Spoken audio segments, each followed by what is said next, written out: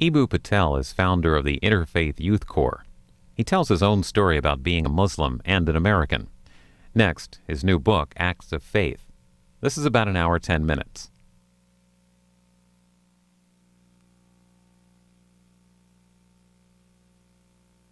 Really, what populates your book so beautifully are all these stories of not just people, but sort of there's James Baldwin, there's Gwendolyn Brooks, there's William Blake, Walt Whitman. All these people come in. Can you talk a little bit about where all of these literary influences came from in your life? Well, I think that literary influences first come for many people from being lonely. So when you're a kid, you're lonely. So what do? You read, and you populate your world with all of these other voices, and then you begin to bounce your ideas off of these voices. And what one tries to do, I think, is to weave together a tapestry of these different voices, right? This is one of the reasons, I think of it kind of like being a DJ. What does a DJ do? A DJ takes little pieces of music from multiple types of music and strings them together into something that's different, and oftentimes just pops a little bit of their own original stuff in between. I think that's a lot of what people's lives are like, and I think in some way I tried to write this book in that way, is stringing together those types of stories in a way that feels like the jazz and war of living a life. Right, and there's so much sort of unexpected, syncopated kind of stuff that happens. I love the way that you talk about the people who have influenced you. And there's just one part where you talk about Brother Wayne. And I just want you to tell us a little bit about him. You describe him somewhere else as like this. You say, Brother Wayne Teasdale was like a character out of a movie, a cross between Zorba the Greek, St. Francis of Assisi, and the mad scientist from the Back to the Future series. And I think that's so wonderful. Can you talk a little bit about him and how he sort of moved you along your way, your journey? I'm just going to read just a little bit of this piece on Brother Wayne to begin with. Yeah. This is the beginning of chapter 4 in this book, and it goes, Brother Wayne Teasdale had two great hopes for me, that I would start an interfaith youth movement and that I would take mushrooms with him. He got one. I met Brother Wayne in the spring of 1997. In addition to being a Catholic monk, Brother Wayne had a PhD in philosophy and had spent years at an ashram in India, where he took vows in a Hindu monastic tradition. He was also on the board of the Council for a Parliament of the World's Religions. Come see me in Hyde Park, he said when we met. I jumped at the chance. And Brother Wayne really was, like, for me, the mad scientist from the Back to the Future movies. I would go down to Hyde Park once every couple of weeks with my best friend, then a Jewish poet, Kevin Koval, who's still my best friend now, and we would literally sit at this guy's feet, and he would tell us stories. And the thing about Brother Wayne is that the character he was in his stories was also the character he was in real life. So we would go for these walks. He would tell us about how spiritual animals were in a very Francis of Assisi way. And we would go for walks, and he would see literally like a stray cat or a dog somewhere, and he would stop, and he would like focus on the cat, and then he would look at Kevin and me, and he'd be like, that is a very spiritual cat. And Kevin and I we were like 21 years old, hair on fire, head full of radical spangles, and we're like, is this guy for real? And Brother Wayne's like, he studied in India. It has to be for real. That's how we kind of saw things.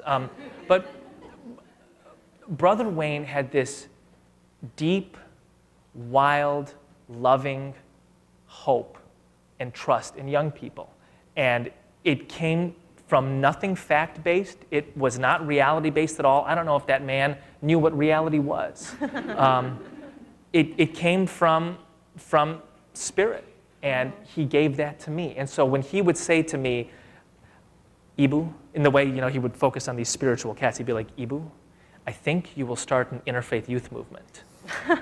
I was like, maybe I believe that, And I feel like all young people need those people in their lives. They need people who will irrationally believe in them.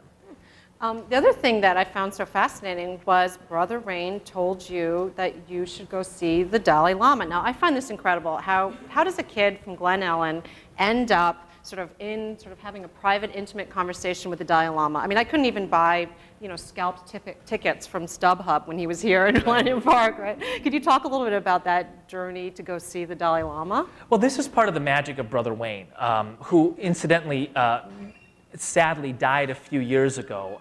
And one of the reasons I keep telling stories about him is because it makes him feel alive to me, But Brother Wayne had a very close friendship with the Dalai Lama's brother and took care of the Dalai Lama's nephew when he was a student at Northwestern, and developed a really interesting Catholic-Buddhist dialogue with His Holiness himself, and was totally generous about it. I mean, a lot of people are like, hey, I know the chairman of this company, but I'm not going to give you his email. Brother Wayne was like, I'll call the Dalai Lama and get you a meeting. It was a totally different reaction, a totally different kind of cosmology. And so when he found out that Kevin and I had taken really seriously this idea that there really needs to be an interfaith youth movement. And why?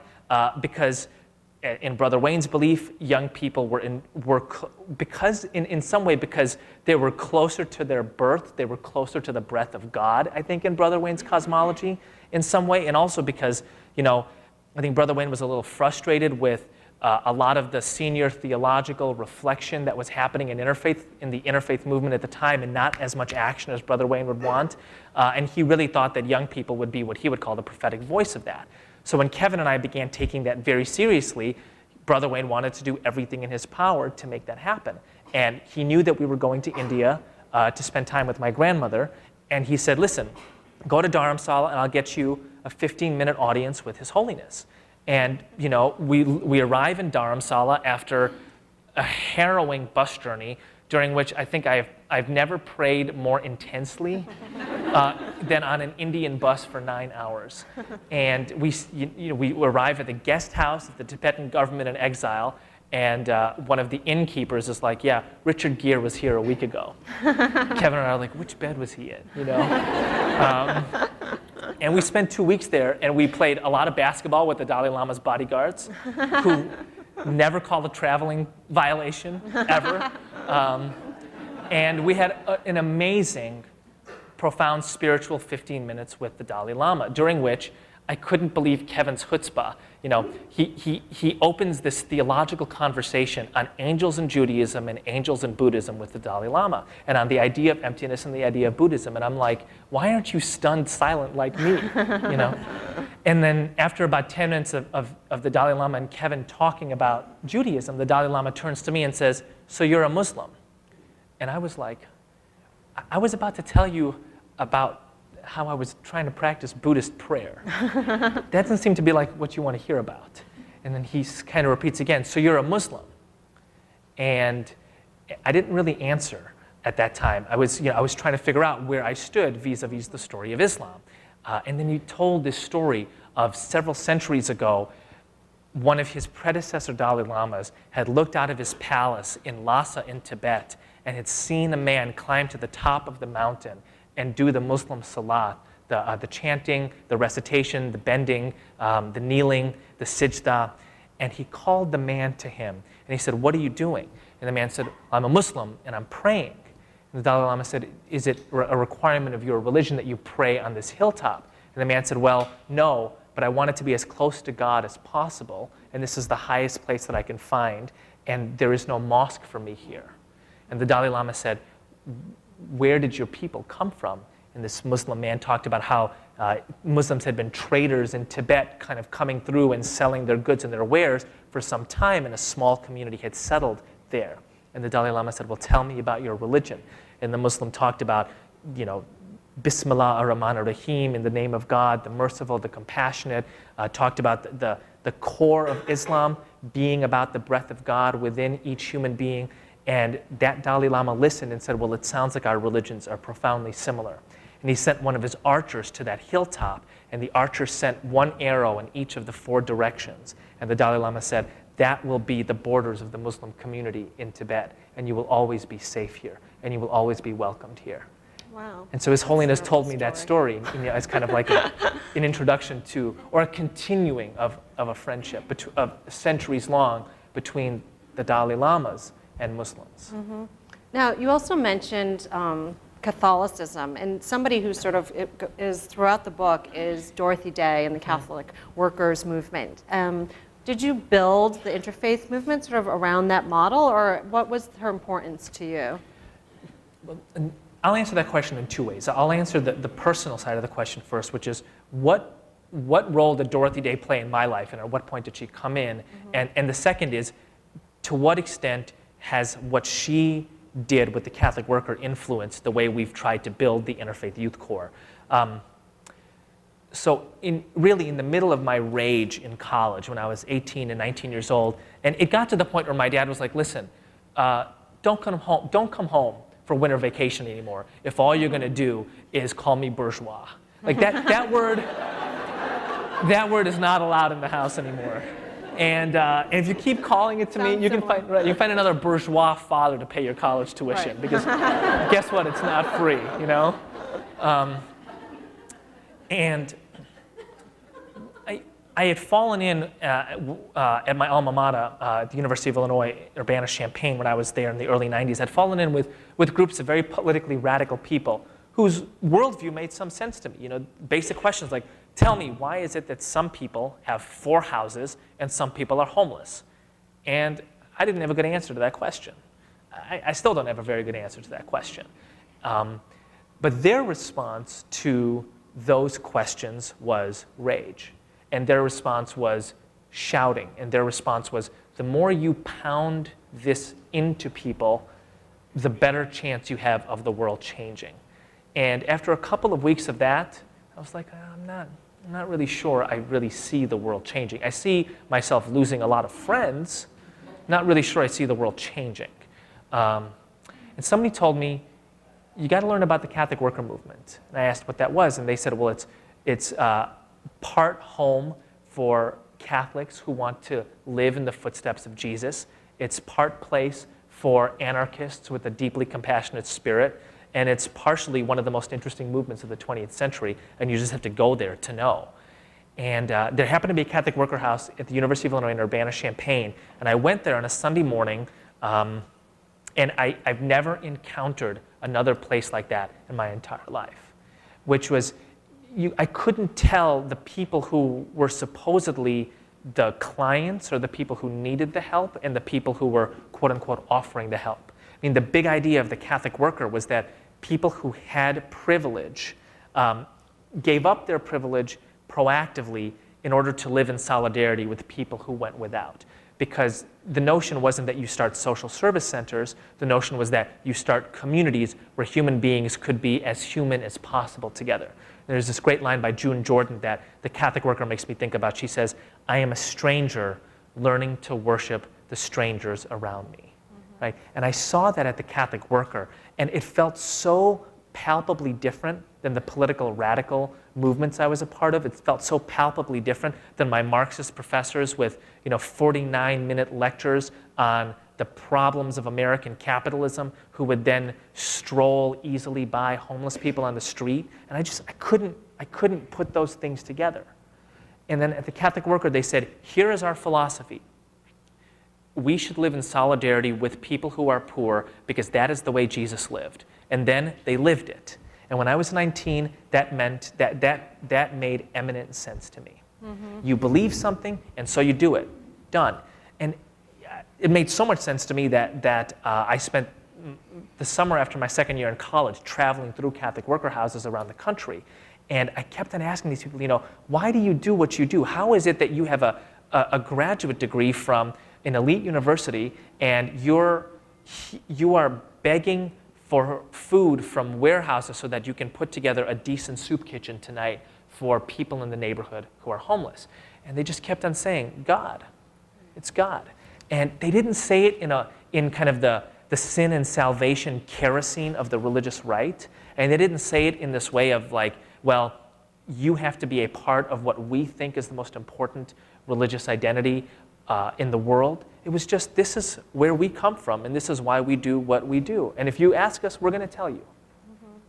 Mm-hmm. Now, what you said so resonates with me, obviously, because I've been spending a lot of time with Jane Addams, and clearly when she founded the Hull House settlement, there was a very similar instinct to live with the people in solidarity. But something you said also ruffled me as a Marxist professor, which is that, something that Jane Addams sort of has taught us too is that, we have to live with the contradictions. Like in some way, sort of the purity and asceticism of saying, well, I'm going to then disavow X, Y, and Z is a very simple answer. And I'm just wondering how in your movement, what have you taken from Catholic workers and what have you pieced together from your bourgeois existence and things like that?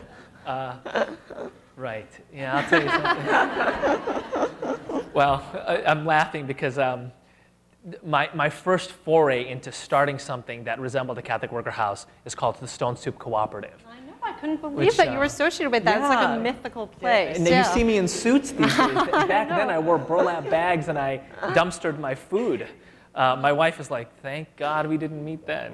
Can you tell people a little bit, just who aren't familiar with the Stone Soup Collective, what that is? Sure. Well, the Stone Soup Cooperative was something that a group of young people in Chicago and I started in 1997. And it came out of a set of potlucks. And the big idea was, it was January 1997. There were a handful of us in the city who were social justice activists of some form or another. I was a teacher in an alternative school. There were people who were social workers. There were people who were community organizers. And we needed a place where we could get together and kind of hang out that didn't cost $1 million a night, because we didn't have $1 million a night. So I hosted a small potluck at my place in early January of 1997. And the next week it doubled, and the week after that it doubled, and the week after that it doubled. And there was a time when there was like 140 people kind of spilling out of my 1.5-bedroom apartment on Clybourne Avenue on the kind of this no man's land between Lincoln Park and Logan Square. And at some point, I think I said, you know what this is reminding me of? It's reminding me of the Catholic worker movement. It's reminding me of a place where people who have a kind of a core idea, which is how do you improve the general welfare, which is the core idea that Saul Alinsky articulated. It's those people coming together in community in order to both kind of rejuvenate themselves and to learn so that when they go back out into the world, they can do it in a more engaged and a more effective way. And somebody was like, well, if other people can form a community based on a core principle, why can't we do it? And we were 21, 22 at the time. We were crazy enough to try anything, and so we tried it. And literally, the first potluck was in January of 1997, and we moved in to the convent at the Lady of Lourdes Parish on the north side of Chicago on Ashland Avenue in September. Right, I read that Kathy Kelly sort of hooked you up at that place, that's right. Kathy Kelly came over one night and said, this is the most hopeful thing that I've seen in a long time. It's a group of young people who are all social justice activists who want to live in community based on the principle of solidarity and rejuvenation and compassion, and I want to help you with that. And I know this priest at Our Lady of Lourdes Parish, and there's a convent there that is effective, that it's not full. There are very few nuns there, and he might be interested in renting it out. And actually, that priest took a major risk, Father Lambert. I think we were the first non-Catholic group in Chicago and the first lay group, not even non-Catholic, but not of any type of core religious community at all, to rent from the archdiocese. And it's interesting, when we had our first meeting with him, he asked, are you guys Catholic? And we said no. And are you religious? And we said no. And I thought to myself, actually, I am a little bit religious. But I find it very hard to say that. And then I thought to myself, why is it that every time I see somebody talking about religion, they're the nutsos?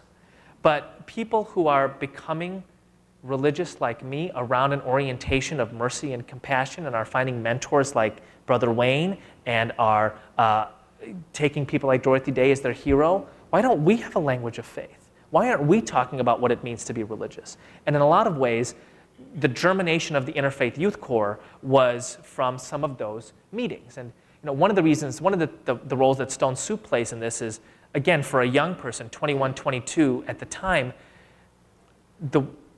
I had a really rosy look at the world. I had an idea in January of 1997, and in September of 1997, it was a reality. And I thought to myself, well, all ideas must work like this.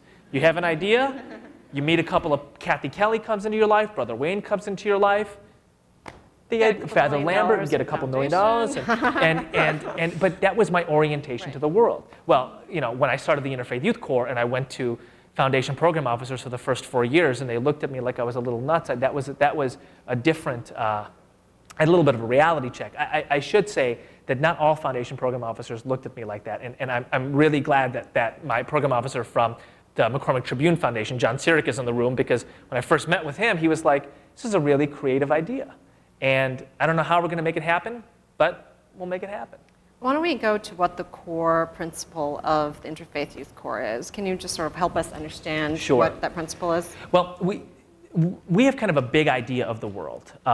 And you know, maybe what I'll do here is I'll just read what I think is the core idea of our view of the world and our work is in one paragraph in this book, and maybe I'll just read that directly.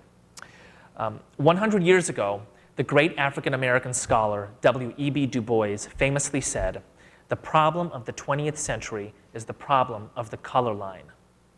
I believe that the 21st century will be shaped by the problem of the faith line. On one side of the faith line are the religious totalitarians. Their conviction is that only one interpretation of one religion is a legitimate way of being, believing, and belonging on earth. Everyone else needs to be cowed or converted or condemned or killed. On the other side of the faith line are the religious pluralists, who hold that people believing in different creeds and belonging to different communities need to learn to live together. Religious pluralism is neither mere coexistence nor forced consensus. It is a form of proactive cooperation that affirms the identity of the constituent communities while emphasizing that the well-being of each and all depends on the health of the whole. So that's kind of our big picture of the world, is either we're going to build societies where people from different backgrounds can live in equal dignity and mutual loyalty, and we call that pluralism. Or we are going to watch people we call religious totalitarians win. And their big idea is that only their group should dominate and every other group should suffocate. Right? And our notion of the faith line is that the vast majority of humanity has not actively chosen a side. They are standing on the faith line. They incline towards pluralism because I think that's the nature of human existence. We want to be with people, whether they are people only like us or whether they're people who are different from us.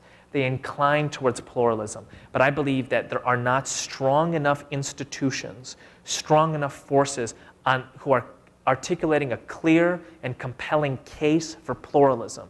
And what the dangers of the alternative to pluralism is, we are not bringing those people to our side in a shout out loud, we believe in these type of societies and we will stand up and build them with you. And I think that the most powerful people on the faith line are young people. And one of the reasons I believe that is because every time you see somebody killing somebody to the soundtrack of prayer, it's a young person. Religious extremism is a movement of young people taking action, right? Young people can be very powerful as destroyers. Young people can also be very powerful as creators. And so if you look across the 20th century, so many of the movements who have helped create more just and compassionate societies were founded by young people of faith with a focus on religious pluralism. Can I ask you a question about that? Because I guess I'm wondering about pluralism. I think in general it might be a great idea, but when you talk about particulars, can all ideas that perhaps contradict each other coexist? For example, if I believe that it's never right to torture somebody, never, and someone else believes that in certain conditions it might be okay to torture somebody, how can we create a sort of pluralistic society and me live in close contact and mutual respect when I actually just don't respect that idea at all? What's interesting to me about that question is that your articulation of that is a reverse articulation of what you asked me 10 minutes ago, which was, but don't you think that some religious ways of being that attempt to combine a philosophy with a set of actions which are entirely consistent, that type of purity isn't that impossible to get at, precisely because life is about contradictions? And now you're asking me, but how do we live with those contradictions? Well, not all contradictions are created equally. I would say that too. And also, I get to ask the question, so I can contradict myself as much as I want. This is Eboo Patel. You're not allowed to do that, right?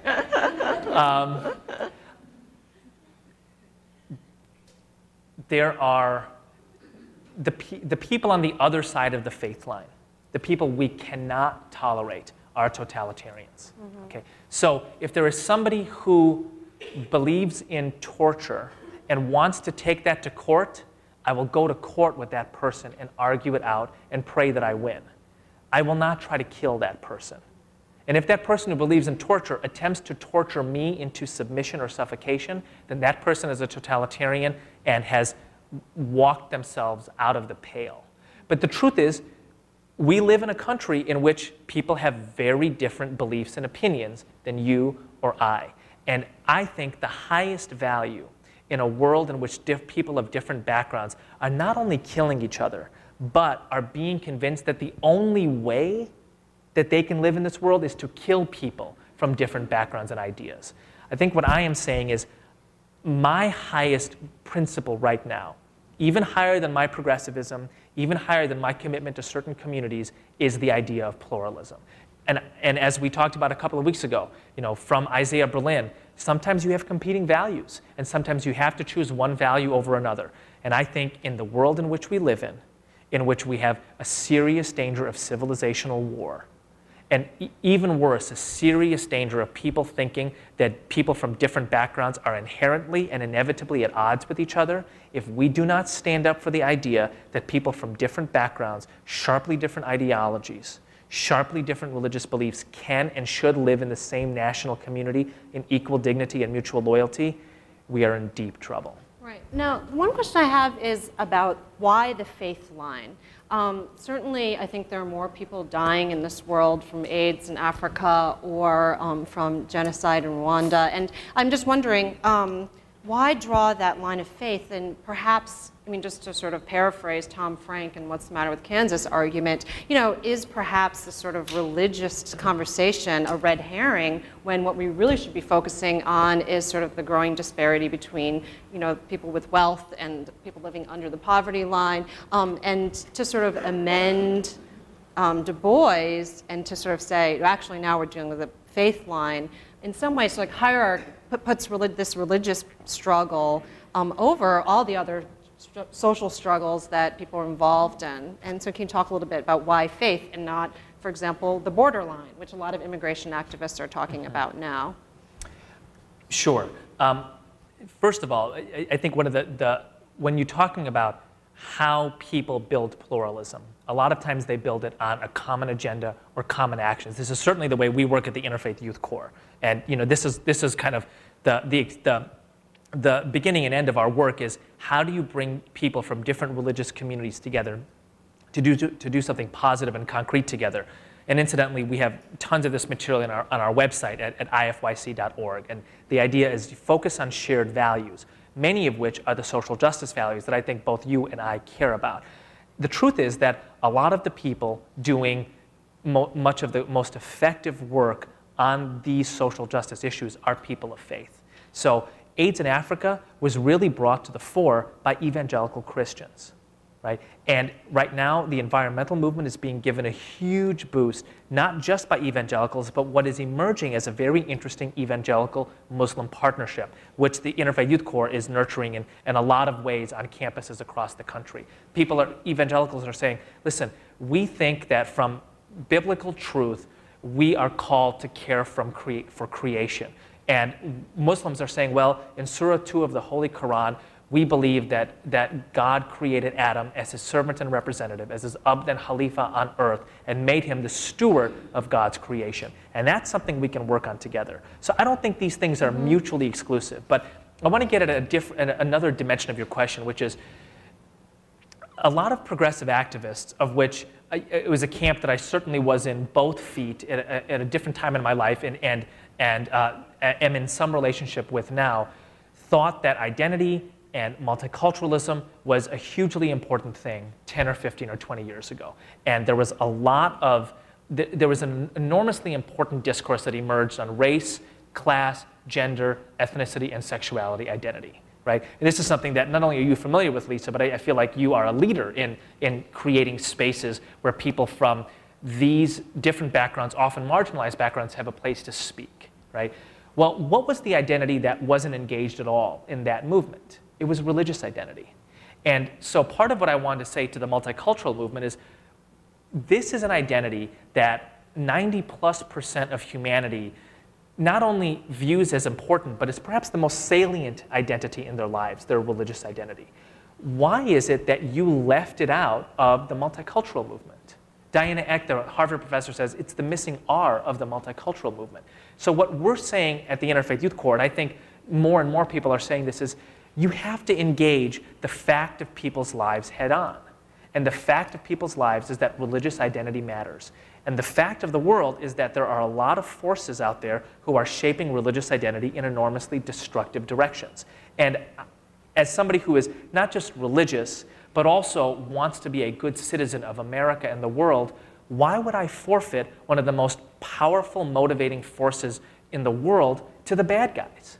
Why would I not try to nurture a public discourse of religion that is positive, that is constructive, that leads towards pluralism, instead of saying, you know what, because religion isn't important in my life, and because I don't really know that much about it, it can't be that important to other people.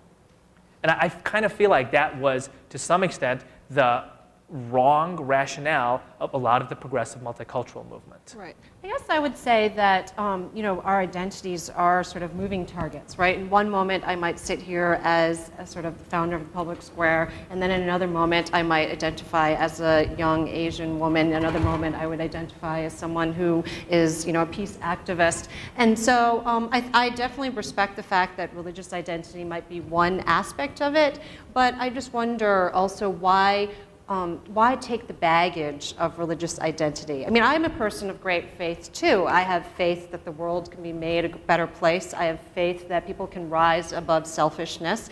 I just don't anchor my faith in religion, and I feel like the world could be created. You could have, where's the space for secular humanism in sort of your interfaith conversations? I mean, you address it in your book a little bit too. So. Right. Well, I mean, it's everywhere. It's right here. It's next to me. It's on the bus. It's in Congress. Mm-hmm. You are absolutely free to be a secular humanist. I just want to make sure that secular humanism doesn't suffocate religious identity and a discourse in which people from multiple points of view, including religious points of view, have an opportunity to articulate who they are in public. So I think that at the level of abstraction, there's a challenge. But at the level of actuality, there isn't a challenge, because Lisa, you and I are friends, and we have all types of conversations, and I have never games together. Right, exactly. and I've never once said, well, Lisa, the faith that I am a part of is the faith that you have to be a part of, and because, Lisa, I bought the Hitchens book, and I gave that man $25 of my money. He only gets like $250 of it. Oh or something, my gosh. I'm going to comment on the book, given your question. So Hitchens talks about King. And he effectively says, King's a pretty good guy.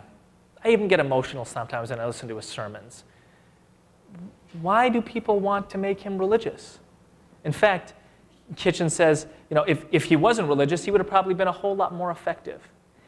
And I look at that as kind of a petri dish or a window into how some people are increasingly viewing religion. And I want to talk about this quickly at multiple levels, and why I think it is both insulting and also ineffective. Here's why it's insulting.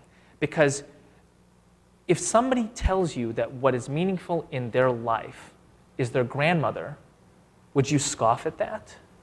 Would you say, well, grandmothers are very yesterday. And by the way, grandmothers have done an enormous amount of horrible things on earth, right? Of course you wouldn't.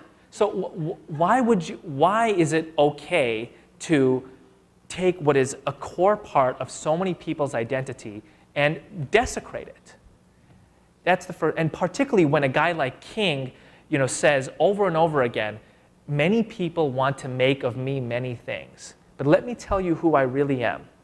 I am the son of a Baptist minister, and I am the grandson of a Baptist minister, and I am the great-grandson of a Baptist minister, and I come from the belief that Jesus Christ is Lord and Savior, and that is the root and the source of my action. Right, but also remember, I mean, King almost got kicked out of the Southern Baptist Church because of his beliefs, and he had a lot of problems with organized religion also at the same time. So I guess, part of it is I agree with you, and I also respectfully disagree in that sense. But, we're almost out of time, but I do want you to read a section from your lovely book, and the part that I think is so beautiful is this section which really reads as a love poem to Chicago, and I'm hoping you can sort of share that with us. I'm going to make one comment on this organized religion thing first, because I just... All right, well then I'm going to give you that lovely lead into your love poem to Chicago. But okay.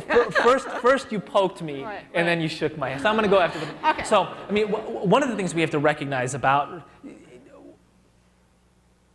Of course, there are a lot of dimensions of religion and organized religion which are profoundly destructive and profoundly anti-pluralist. They're totalitarian in nature.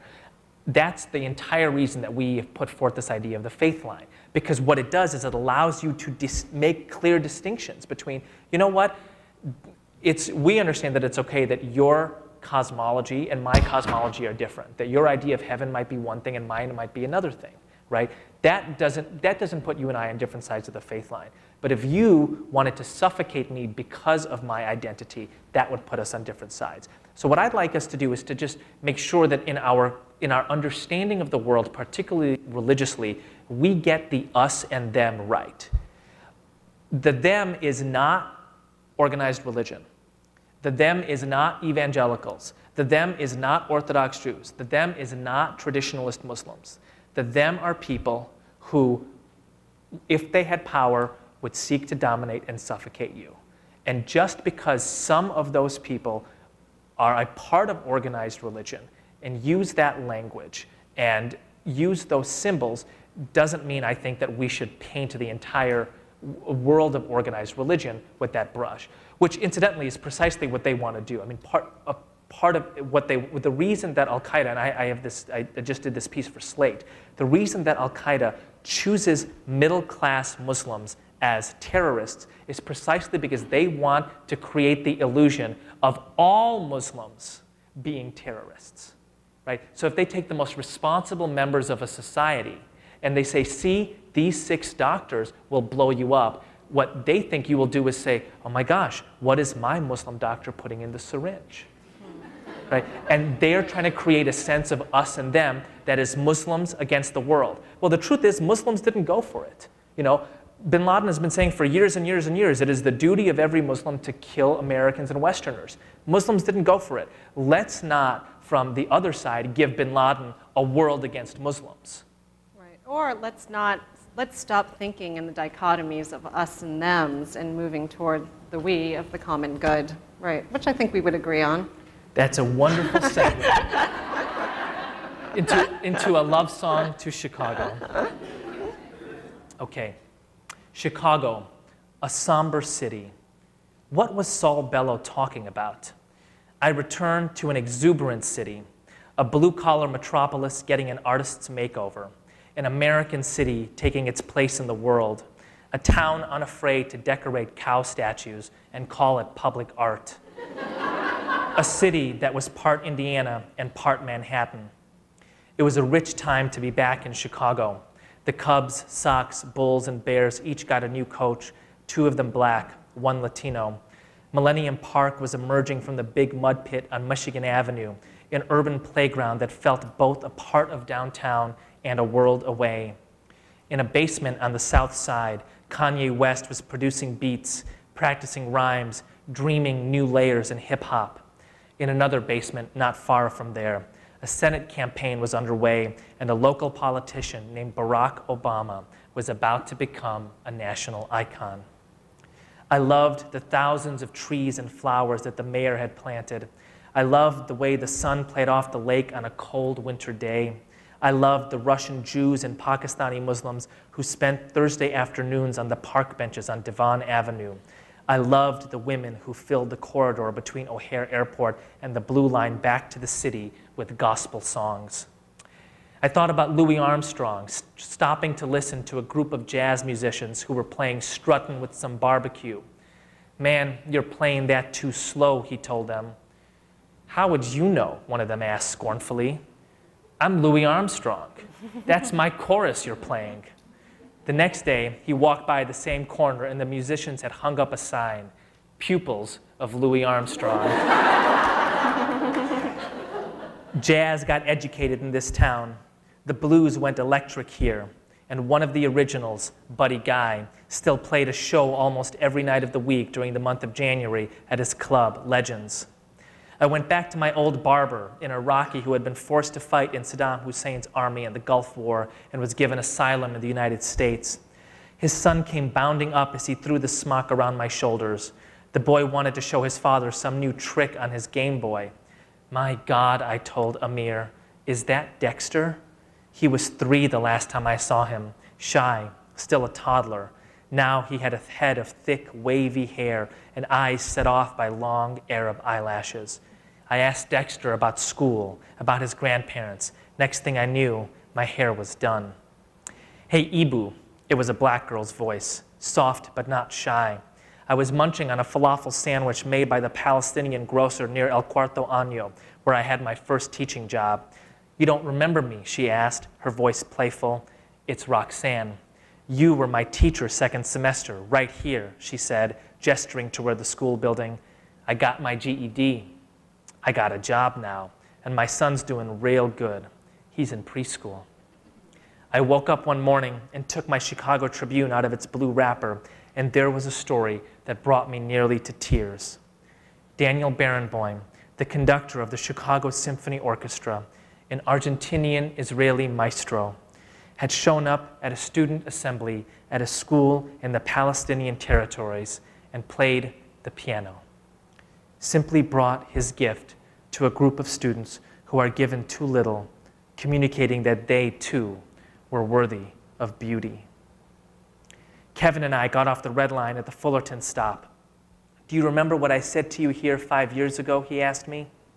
"I told you I was dropping out of college, that I was going to work on my poetry. I asked you if you thought I could make it as a poet. I remember. My best friend, Kevin Koval, had just been asked to be a part of HBO's Def Poetry Jam. He had been making his living as a poet for a couple of years now. He was working on a new piece about Chicago. He wanted to read it to me here at the Fullerton stop." The people who organized the mayor's annual leadership prayer breakfast heard about the Interfaith Youth Corps and invited me to give the Muslim prayer at the event. Somehow, I got seated next to the mayor. "Are you Indian?" he asked. I said, "Yes. My daughter just spent 6 months in Kerala," he told me. For the next 20 minutes, the mayor and I talked about India. When the waiter came around to pour him more coffee, Mayor Daley said, "No thanks, Oscar."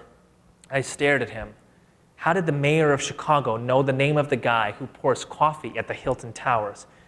He shrugged and said, "He and I went to grade school together." Home, the place where your barber doesn't have to ask what to do with your hair, where the music you love came of age, where the leading citizens fill you with pride, where your best friend's dreams are coming true, where your former students recognize you on the street. Home, the piece of earth that your hands have helped shape. Thanks, Eboo.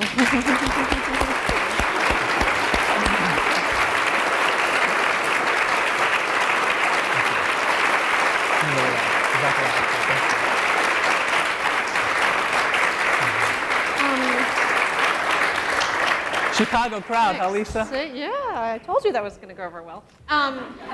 So we're going to open it up to the floor now for questions from you all. I just want to remind you that you have to talk into the mic, and someone who's going to be. Oh, okay, who has the mic? Okay, so there's a question right here. Go ahead. Can you say who your name is too? Susan Gray. I'm from Chicago for the last 20 years.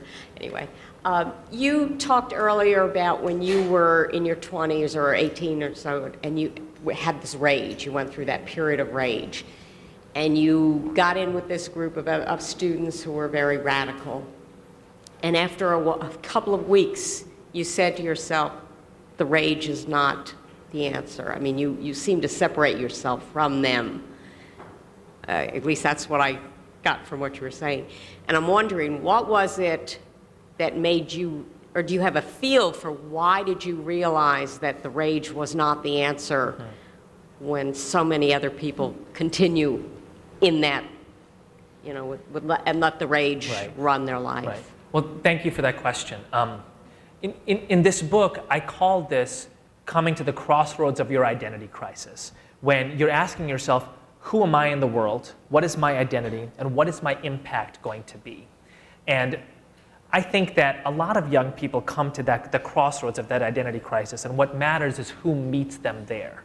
And so when some young Muslims in Europe come to the crossroads of that identity crisis, there is, unfortunately, this network of nefarious Muslim con men who meet them there and say, here is what the answer is to your rage of being marginalized by British society or by German society.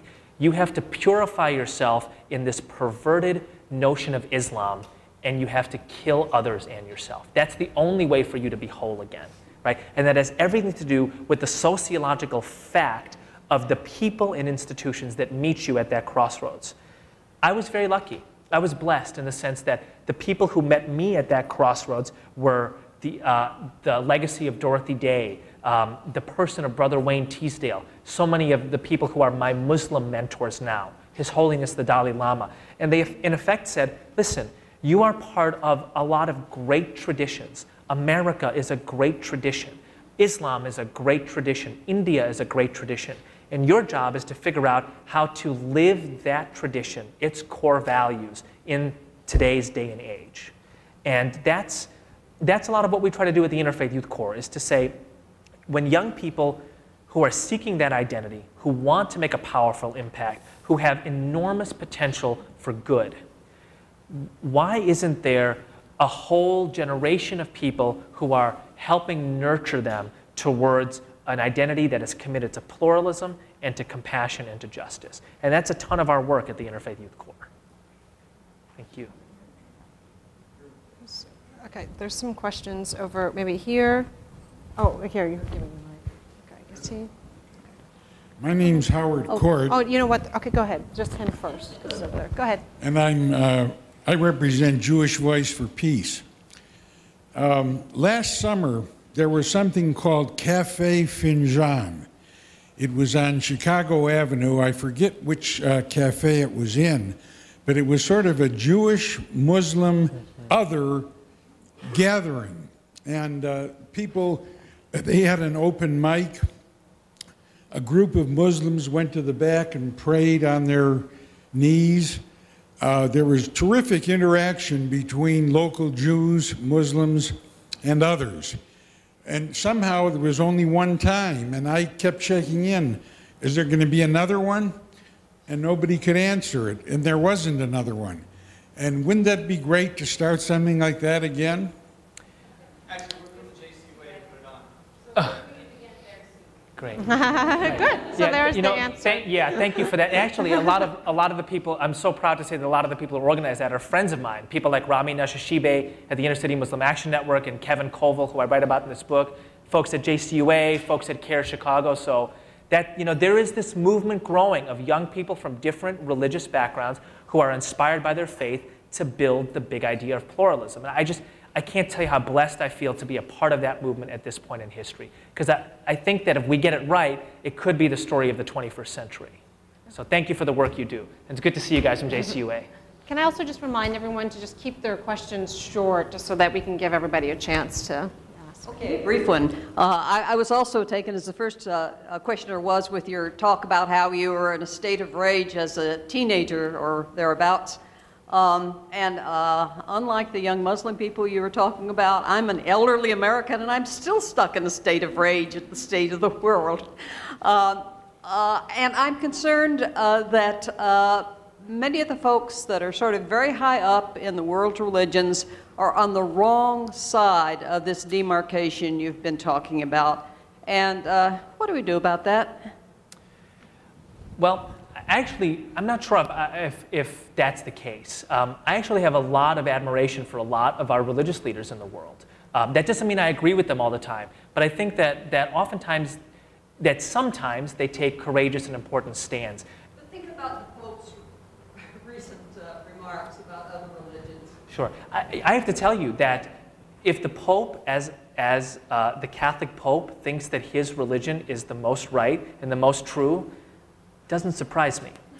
And I have to tell you something else also. I'm a Muslim, and I think my religion is the most right and the most true. And if I didn't, why wouldn't I be a Buddhist? Now, here's, I think, the beautiful messiness of the world, that all of us can think that our different religions are the most right and the most true, and still make common cause with people who are different. And that's the possibility that's before us. And you know, at the Interfaith Youth Corps, we have a lot of evangelical Christians on staff who have a very different idea of who Jesus is than I do as a Muslim, who have a very different idea perhaps of what salvation means. And we make common cause together on the big idea of bringing young people from different faith backgrounds together. That's what we can do positively and proactively. And I guess in the great tradition of Chicago and American pragmatism, I'm far more interested in thinking, how do we solve the problem of people from different religions in serious conflict? I think the answer to that is not by getting everybody to think that all religions are equal or that all religions are the same. I think the answer to that is by getting people who have profoundly different ideas of heaven to be able to build a better earth together. Okay, I'm going to make a little bit of a cue. So there's one here, and one here, okay?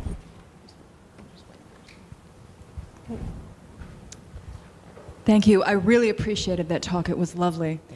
I was struck particularly what you said about personality and transformation, how key personalities affect transformations. What kind of personality does it take to transform the totalitarians, and have you ever seen that happen? That's a great question. And again, the way that we understand religious totalitarians at the Interfaith Youth Corps is as a very, very, very small group. Okay? And one of the reasons we work with young people is precisely because we think that they're a group that is not only enormously powerful, but that is seeking a clear identity. So I don't necessarily think that an 18-year-old who gets caught up in the swirl of a religious totalitarian movement is a totalitarian for life. I am saying, well, why aren't we, first of all, trying to work with that 18-year-old earlier to have them understand their religious identity as one that is committed to and contributes to pluralism. And even if at the beginning stages of their involvement with something that tends towards something destructive, they are not lost. They are not lost. And part of the way I know this is because I taught for 2 years in Chicago, young people who had dropped out of school, oftentimes who had been involved in gangs or were still involved in gangs, who had come back for their GEDs. And I got to tell you, if I didn't believe in that kind of redemption, and you can think about that in a secular way or a religious way, if I didn't believe that people could change, then I wouldn't be here. You know, so I deeply believe that people can change. I particularly believe that young people can change, and I think that we have to be creating cultures and institutions that have the ability to nurture that change. Thanks for your question. Mm-hmm. Hi, I'm Eboo Patel, and I am the youth that I think you're speaking to because I am caught in that crossroads of an identity crisis, and I'm wondering where is there a place for someone like me who grew up in a Muslim background as well and who has this very deep-set Muslim identity, but who isn't necessarily practicing the faith, who doesn't necessarily know if that's where I'm going to be in 10 years down the road like you. Is there something that I can contribute in the Interfaith Youth Corps? Is there a place for a voice like mine? And related to that question also, aren't the youth that are involved in the Interfaith Youth Corps, aren't they sort of a self-selecting group? Like, aren't they, I mean, like when you think about organizations similar, like Seeds for Peace or things like that, where, you know, it was kind of like this self-selecting group. They have this moment of, you know, epiphany when they're working with each other and they realize Jews are good and Muslims are good and we can do good things together. But then they go home and it just kind of, you know, dissipates. Right. So how can you sustain that? Okay. I think those are great questions. I'm going to take the second one first. The way the Interfaith Youth Corps works is we think what matters is what happens when young people go home. In other words, we don't run programs in kind of a traditional sense of the term. We're not a 21st century YMCA.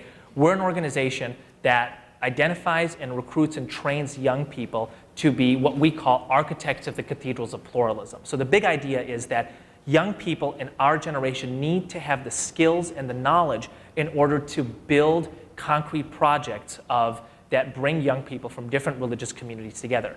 And a huge part of what we do at the Interfaith Youth Corps is run training programs on college campuses, in cities, and in religious communities that train young people with those skills. So a lot of people say, I don't really know enough about religion to be able to bring people from different backgrounds together. And we say, great, we have a way that will teach you the shared values that all different religions have. How Islam, Christianity, Judaism, Hinduism, Buddhism, etc., secular humanism speak to hospitality, compassion, mercy. We'll train you in the organizing skills to bring young people together to do a concrete project around that value and then facilitate a dialogue that allows young people to share what it is from their own religious background that inspires them to do that. And a lot of this material, as I said before, is on ifyc.org. So we have a different model of how to build an organization. And the model is you view young people as what the Ashoka Foundation calls social entrepreneurs. They're the ones who are creating the cathedrals of pluralism. We are the core, the C-O-R-E, that is identifying and recruiting and training those young people. And that's why this is a movement, right? So I think that's the answer to your second question. An interesting metaphor for this, I think, is people say to me all the time, well, aren't you just preaching to the choir? And I'm saying, no, we're doing two other things. First of all, we're teaching the choir to sing. Right now, there's a bunch of people gathered in a cathedral that say we want to be about pluralism, but we don't know what the language is. We don't know how people from different backgrounds, particularly different religious backgrounds, can talk to each other. The only religious language that's out there is this highly divisive language. So the first thing we're doing is teaching the choir to sing. The second thing we're doing is we're training each of those people to be choir directors and go off and start their own choirs. And that's why we have a lot of hope for this being a major movement in the 21st century. What role can you play? If you're committed to pluralism, whether you're religious or not, whatever your relationship with your faith background might or might not be, we want you to be involved. We have to be building a pluralism that takes religious identity seriously, but that does not marginalize non-religious people. So thank you for who you are and your question, and God willing, we'll work together. First of all, I'd like to thank both of you, and I think in some ways, after listening to this conversation, I stand in the middle between Lisa and Eboo in terms of what I'm actually agreeing with.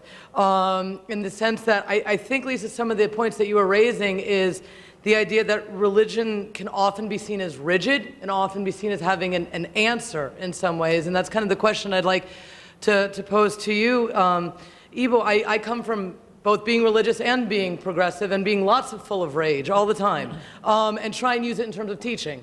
And I think that one of the points that I'm having trouble believing you with is the fact that you're not recognizing the idea of structures and power that are often behind religion or that religion will often use. And that what religion can often provide when you're at that crossroads is an answer. And an answer when you're searching. But I'm wondering that when you have an answer, does that still leave room for questions? And particularly when you have structures, money, power, authority, groups you can belong in, clubs you can belong in, and clubs that take you going on golf courses or not, whether the religious pluralism can respond to that. Okay, thank you for that question. I'm going to answer that in two layers. The first is the pragmatist layer. You are right. The structures, the money, the institutions, the layers, they're all there concretely in a sociological way. Pragmatically, is that going to be dismantled anytime soon? No. So which direction do you want it to go in? Would you prefer that the Catholic work with its massive structures around the world tended in the direction of totalitarianism or pluralism? I would prefer that it tends in the direction of totalitarianism. And I'm most interested in spending my time in working with that structure so that it stands firmly on that ground. But if we get to a conversation about about the power of those structures, I mean, in my mind, that's a given. There are structures. They have power. What are those structures being used for? I'll give you a great example of this. A lot of Catholic universities in America, or Catholic schools, were first founded for Catholics, to not only nurture a Catholic identity, but in effect to protect a Catholic identity against what might have been viewed as the corrosiveness of the broader culture. You know what? Not far down the street is a Catholic university, DePaul University, which is the place that educates perhaps more first-generation college students than any other university in Chicago, possible exception of UIC, right?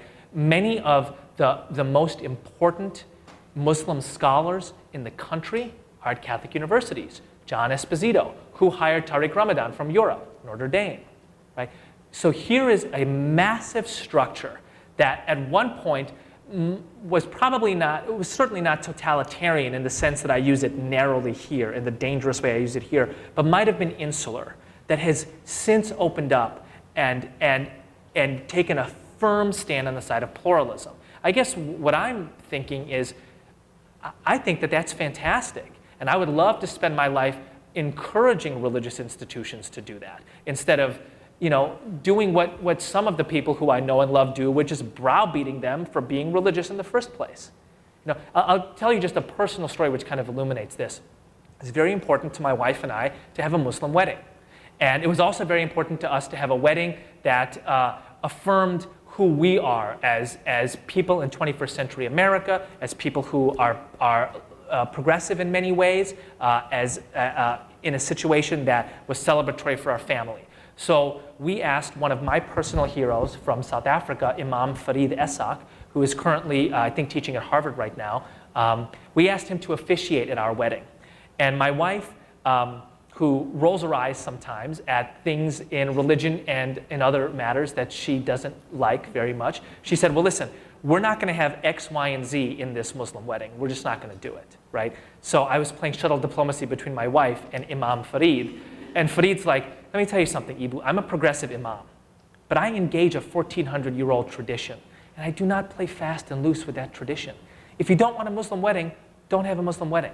If you want a Muslim wedding, we need to talk about what I, as an imam and a scholar of this tradition, believes is essential to have as a Muslim wedding. Otherwise, you're free not to have a wedding, to have a Muslim wedding. So, I mean, one is free to not be religious. One is free to be religious in ways that one wants to be. One is free to have whatever type of relationship they want with a tradition. But I think it's important to engage that tradition, just as I think it's important to engage the national tradition that is America, the literary tradition that is memoirs, the ethnic and national tradition that is India.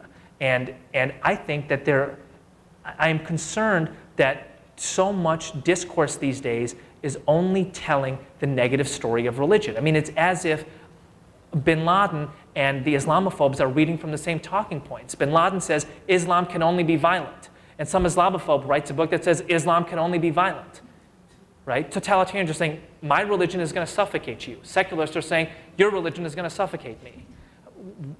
It just seems to me that there is a dramatic, not only middle ground, but different dimension that 99% of us stand on, which is people from different backgrounds and different beliefs can live together in equal dignity and mutual loyalty, even if they have different epistemologies and ontologies. I think we only have really room for 2 more questions. There was one back here, Barbara, and also one back here, and then we can continue to talk informally. But hi, I want to thank you all for the conversation, and I hate that we don't have more time for this because a lot of complex questions and issues are embedded in this. And I guess I just want to say, Eboo, I sort of come from a similar background, although clearly different generation, in that I became politicized from some radical nuns in Detroit who were very involved in liberation theology, I won't say how many years ago, a long time ago. But they were always embattled with the church because they were also feminists and eventually left the church.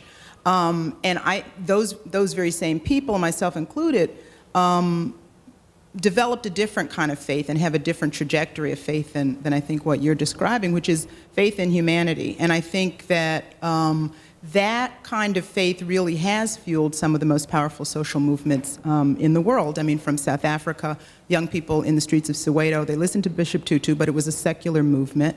Feminists all over the world who fought, you know, female genital mutilation and a whole number of other atrocities have deliberately grounded themselves in a secular vision of the world. The trade union movements all over the world that have, you know, risen number of people out of poverty from, you know, Asia to this country, you know, have been decidedly secular. So for me, it's, and religion inspires some people and other things inspire other people. And so I think really it's not so much a question of dividing, a divide between faith and lack of religious faith, but people who believe in social justice and a better kind of world.